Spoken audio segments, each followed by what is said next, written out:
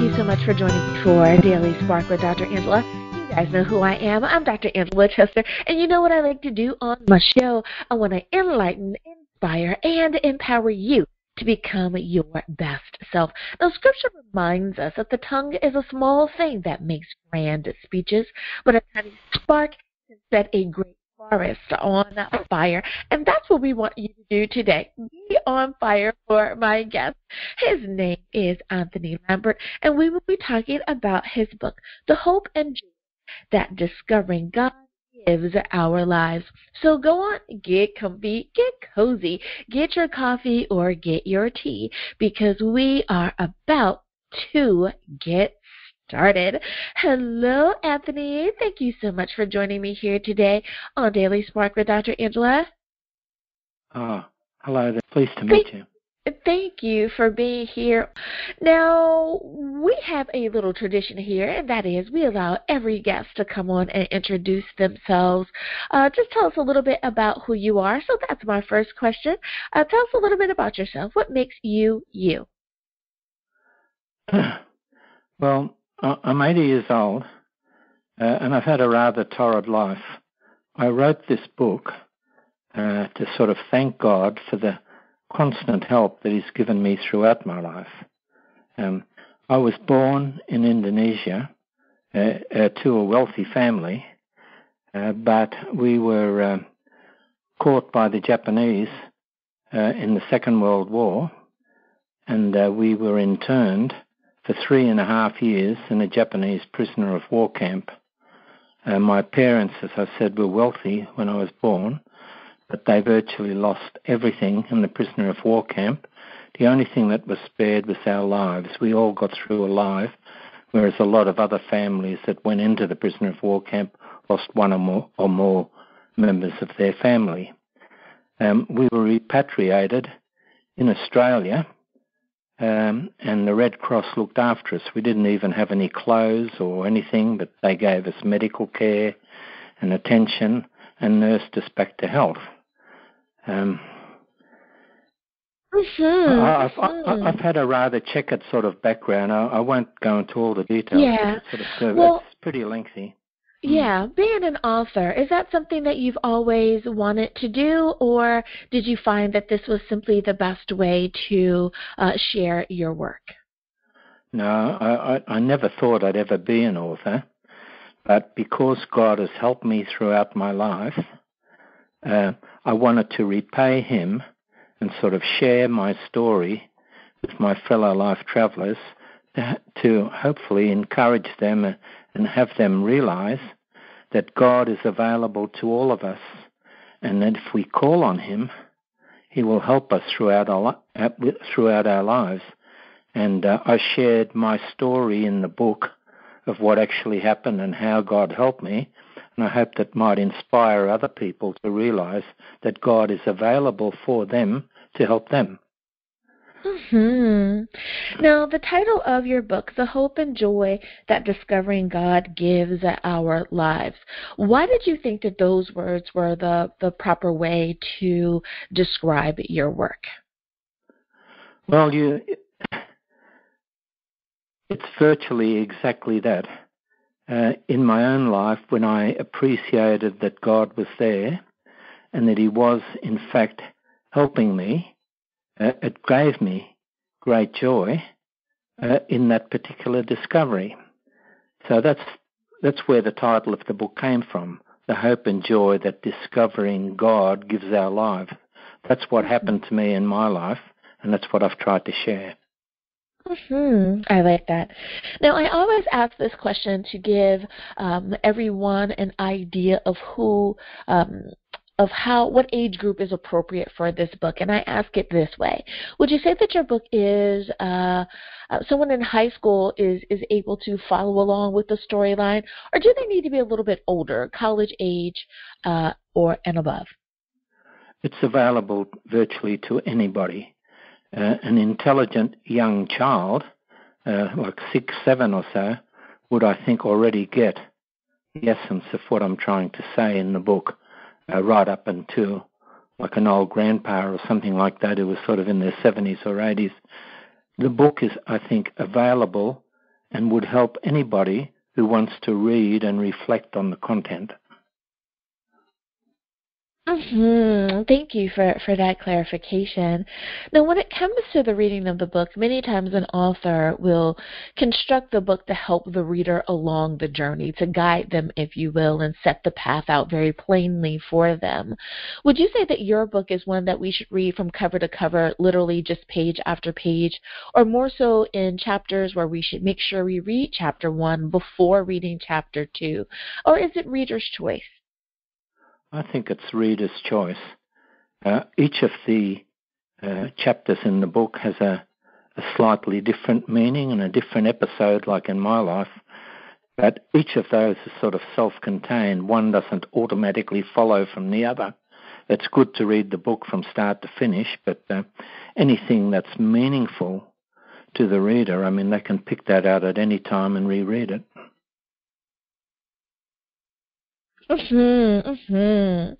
Now, I always give this disclaimer, and that is when we talk about the book, I'm never going to ask you to tell us, how the story ends or to give away the really great parts that you've included in the book. With that being said, can you tell us a little bit about the way that the storyline goes, of course, without giving it away? And why was it important for you to construct the story in that manner? Okay. Well, first of all, I've tried to elaborate on the existence of a God. A lot of people, like atheists and so, don't believe in God. Okay, so I've tried to sort of, by logical argument, show that there is a God, but this God created our world and indeed our reality, and that he is available to us to help us in our lives. That was the sort of construction of the book, and that was sort of the message that goes through the book. Now,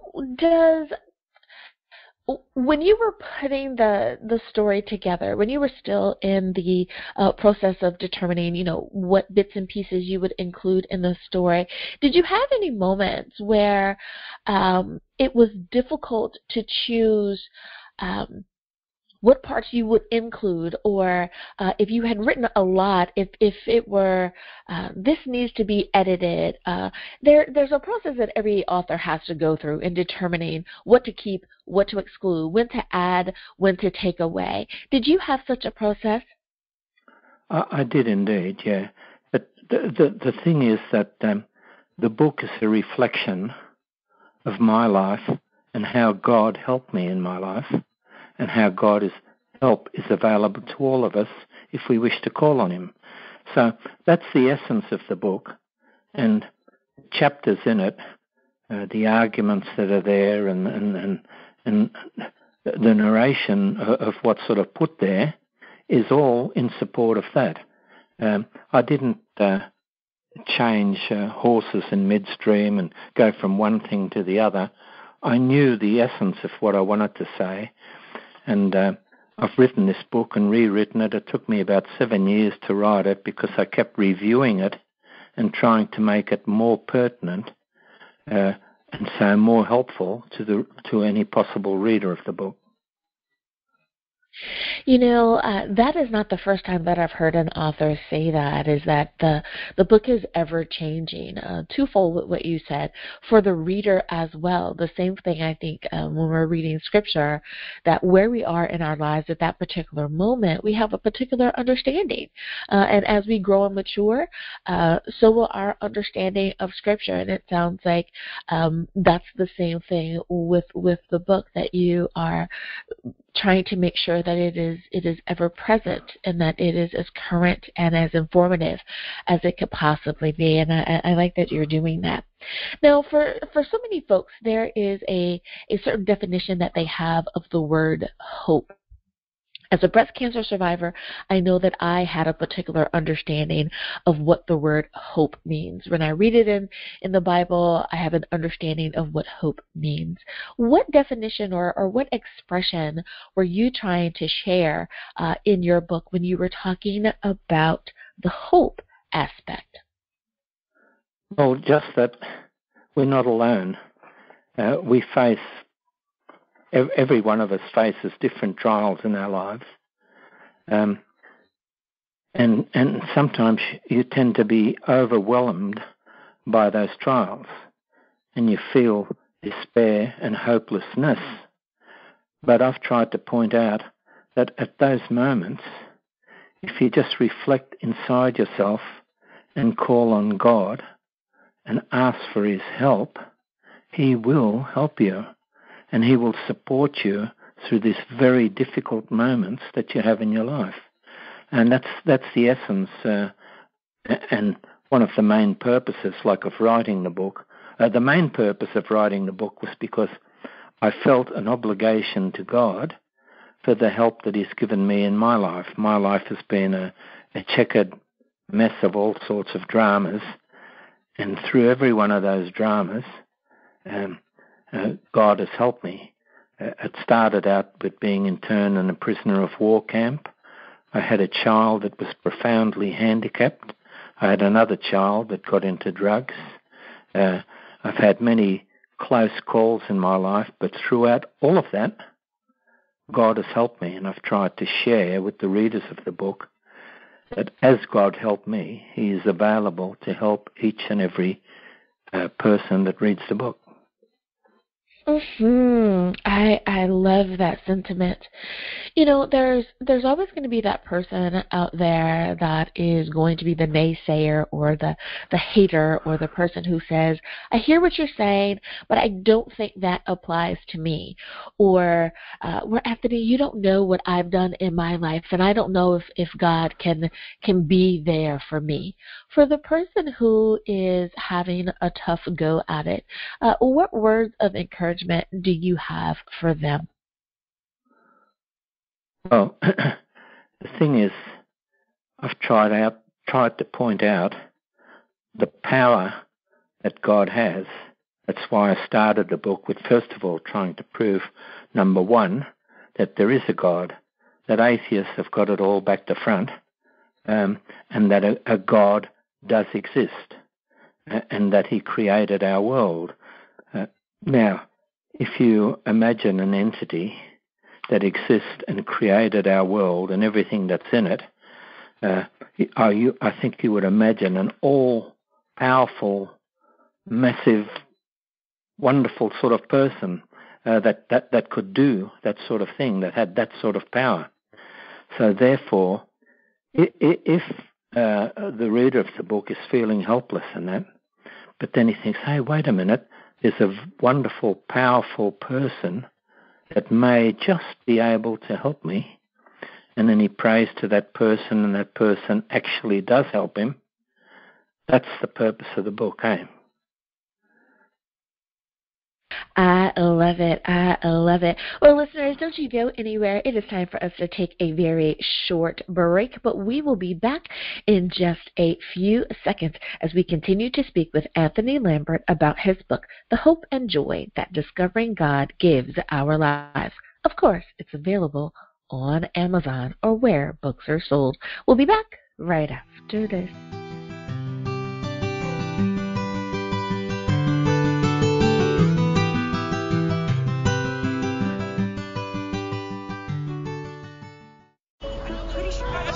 Discovery. No, just a sec.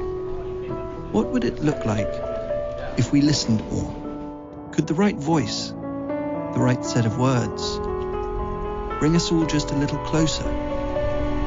Get us to open up? Even push us further? It could, if we took the time to listen. The most inspiring minds, the most compelling stories. Download Audible and listen for a change.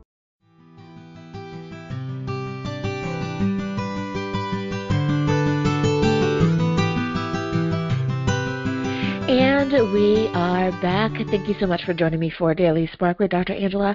I'm your host, Dr. Angela Kester. My guest is Anthony Lambert, and we're talking about his book, The Hope and Joy That Discovering God Gives Our Lives. Now, Anthony, my next question for you is, for many of the authors that I've spoken with, they've had to do some research to find those additional bits of nooks and crannies of information, of wisdom, or of scripture that they wanted to share in their book. Did you have to do any research for your book?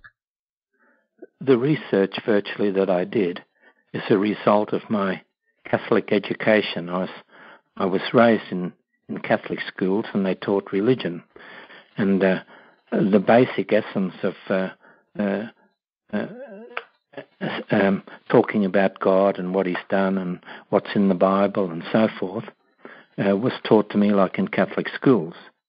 But then my own personal experience and the dramas that I've gone through reinforced what I learned in the schools and sort of created my philosophy and deep felt belief in God, and prompted me to sort of write the book. But as far as actual research and delving into different philosophies and different techniques, I've done very little of that, and I didn't do a lot of that in the book. The book virtually is a sharing of my personal experience in my life and pointing out that the help that I received is available to each and every one of us. So, yeah, that's the story with the research. Yeah.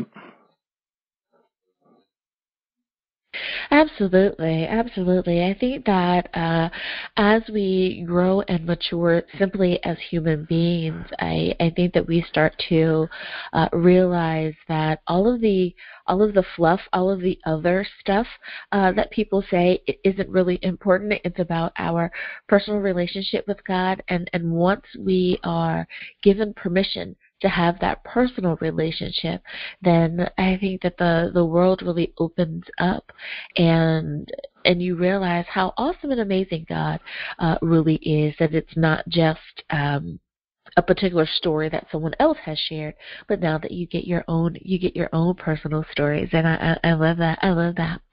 Now I want to shift gears just a little bit with you and ask you some process questions. We have a really big following of aspiring authors out there that are so empowered by successful authors, and they love it when I pick your brain. So I'm going to ask you some of those questions. One that I ask of everyone who's on is about how they chose to publish their book. Every author has to decide, do I self-publish, do I use the professionals, or do I pitch my book to a publishing house? How did you determine which way you would publish your book? I just went for self-publishing because I didn't approach any major book publishers or anything like that. I thought there's plenty of self-publishers about, and I thought I'd get the book published and get it out there and hopefully start helping some of my fellow life travelers with the book, you know. But that's the story of the publishing of the book. It was self-published, yeah. Mm-hmm. And, you know, I'm finding that more and more people are realizing this gem of a tool that is available to them, and that is the self-publishing. There are some very successful self-published authors out there, and it really does, like you said, it is an avenue in which you can use to really make sure that people get your information with no delay, and you don't lose any control over your work as well. So I really like that. Now, when you finally held that final copy of or I should say, you're done with all of the work. You're finally done with all the work, and you're holding the first copy of your book in your hands. How did you feel in that moment? Well, I was pleased to see my thoughts sort of put in a book in black and white, you know. And also, it was a bit of a relief because, as I said to you, my motivation in writing the book was to try to, at least in part, repay God for the help that He's given me by sharing my good fortune with God, with my fellow life travellers. So when the book was actually published and that, I felt, oh, well, I've done my little bit for you, my Lord, and I hope that you'll accept what I offer you, and it was like a bit of a feeling of relief that way. Yes. Yes, I can definitely understand that, especially when you feel that this is something that you have been purposed to do, that has really been placed upon your heart. So I definitely understand that. Now, when you are writing for many authors, there is an environment in which you find that you are most productive. Some will say, I need it to be really quiet. Others will say, oh, the hustle and bustle of, the day really doesn't matter much to me. Some need quiet. Some like to write first thing in the morning or at the end of the day. What was your writing environment like? Well, as I went around in my daily life and God did some little thing for me, and I realized that, I sort of, I better get on with writing my book. And I sort of set aside like a couple of hours every now and again to write sections of the book. And then after I'd written them, sort of sometime later I'd review them and try and rewrite it and try to make it a little bit clearer, But I didn't have a writing regime or writing pattern or strategy. I just wrote the book as the Spirit sort of moved me, but I tried to get it done. I didn't want to carry on for years and years and years. As I said, the book took me about 7 years to write with the reviews and everything that I did with it. And I was glad when I wrote it, and I was certainly glad, as you say, when I got the first published version of the book. And I love that. That's the way it worked. Yeah. Right. And when for so many folks, I'm finding that when I ask these sets of questions here, and they follow up with me, not all do, but some follow up, and they say, thank you so much for asking that particular question, because that's the bit that I needed. And you said something very important there, is that it wasn't necessarily about having a regimen or anything like that. It was more so just writing, just making sure that you are writing something every day. And I think someone needs to hear that they have permission not to have to follow a particular outline or do it at a particular time of day, but just make sure that they are writing something each and every day. That is so important. Thank you and that's why I ask those questions, because someone's gonna get an epiphany off of that. So I love it. Now, for this particular book, I find that the title alone is inspiring. I would definitely pick it up on the shelf and take a look through to see if there were any bits and pieces that really jumped out at me. With that being said, do you think that you left breadcrumbs along the way or bits of wisdom along the way in the book to help the reader on their journey from start to finish? Well, I think so, because the good bits in my life where God sort of helped me and inspired me, really helped me, that's the things that I sort of tried to share, and it was God's help to me. But in writing that book, as I said, I tried to start out to make it logical by, first of all, proving that a God exists, that He created our world, and indeed He created our reality. And in the book, I share the content of my life in relation to God. And I looked into the effect of life, like what is life all about and what is death? What's the effect of intelligence and attitude to life? And what about evil in the world? I looked at all those things, and I also included, like as I said, I had a profoundly handicapped child. She was blind, deaf, spastic, and autistic. And I wondered at the purpose of her life. When she was born, the doctor told me she wouldn't survive more than a couple of days or at the most a week or But only God decides when we die. That child who the doctors gave at the most a week or a month to live, lived for 44 years.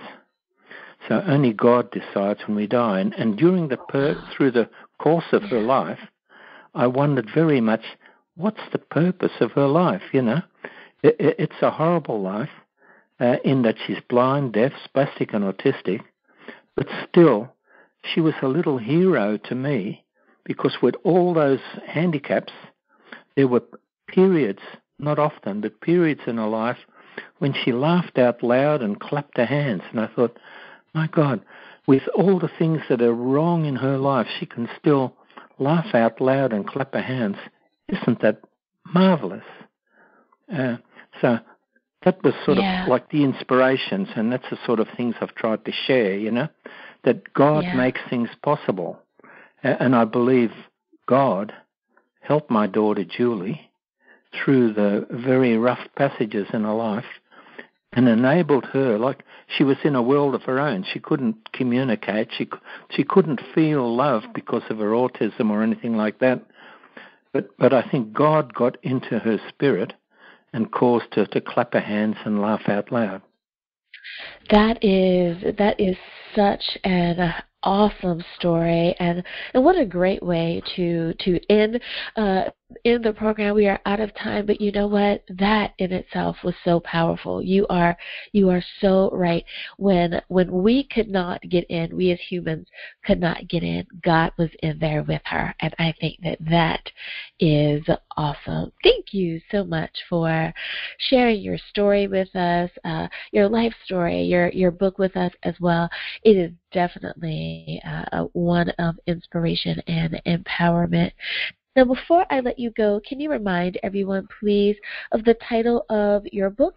And if someone wants to reach out to you, how should they do that? Can they email you?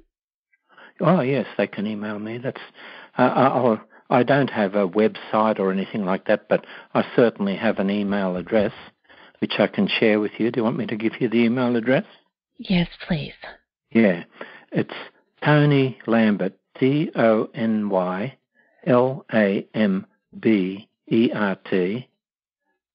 75 @gmail.com. Alrighty, thank you so much again for being a guest on the show today. And listeners, thank you for spending time with us here as well. We hope that we have enlightened, inspired, and empowered you again today. As always, may the Lord continue to shine His face upon you. May you receive His grace and His mercy in all that you do. Until next time, everyone, remember that you are blessed in the Lord. Have a great day, everyone.